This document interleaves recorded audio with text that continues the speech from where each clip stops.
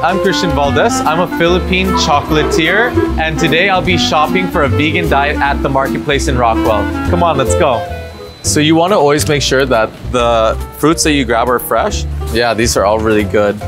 I need a few peaches, and you just want to like give it a nice little pinch, I guess, just to check how fresh it is and also to see if it's ripe or not. We'll also need some dragon fruit. All right, so we're just gonna grab one of each. I want to go for these ones. They're really bright pink, and you can also see how fat the pulp is. You have lemongrass, and you can never go wrong. You can make this into tea, fuse it into like whatever meals that you're making. And then I also like the fact that they have pandan. So you get some celery.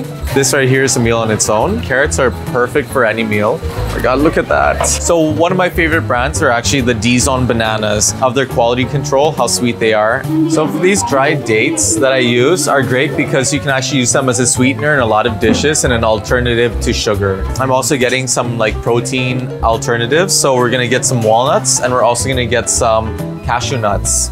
So one of the things that we're gonna get are liquid amino acid seasoning. This is a healthy alternative to like soy sauce. So you see right here, it's the Bragg's liquid amino. This is great for seasoning. So this is organic seasoned. So this is also pretty good. We have this Japanese rice right over here. So this is vegan, and you can actually add it to your Japanese rice for some flavoring. So one important factor in any meal would be the flavoring. Cinnamon right over here, they actually have two. They have in bark form, and they also have in powdered form. I like the powdered form because it's already like been processed. They actually have here the whole anise, and then they also have the seeds. So I want to use this because it's already been dehulled, and you get more flavor out of it.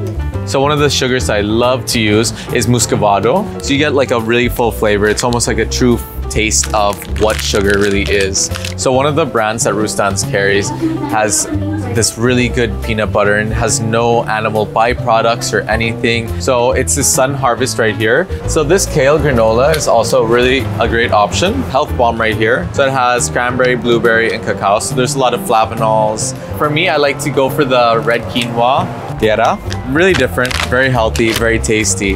So I mean, who says you can't be vegan and have tasty food, right? So right over here, we have this organic almond milk. It's Australia's own.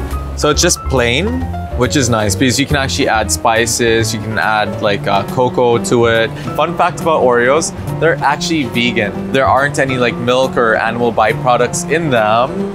I mean, you can't go wrong. Who doesn't love Oreos? Everyone does, right? I love shopping at the marketplace because of its consistency. That's why coming here, I know it's reliable. I know they're consistent, and I know that I get quality, and I can also give quality to the people I cook for.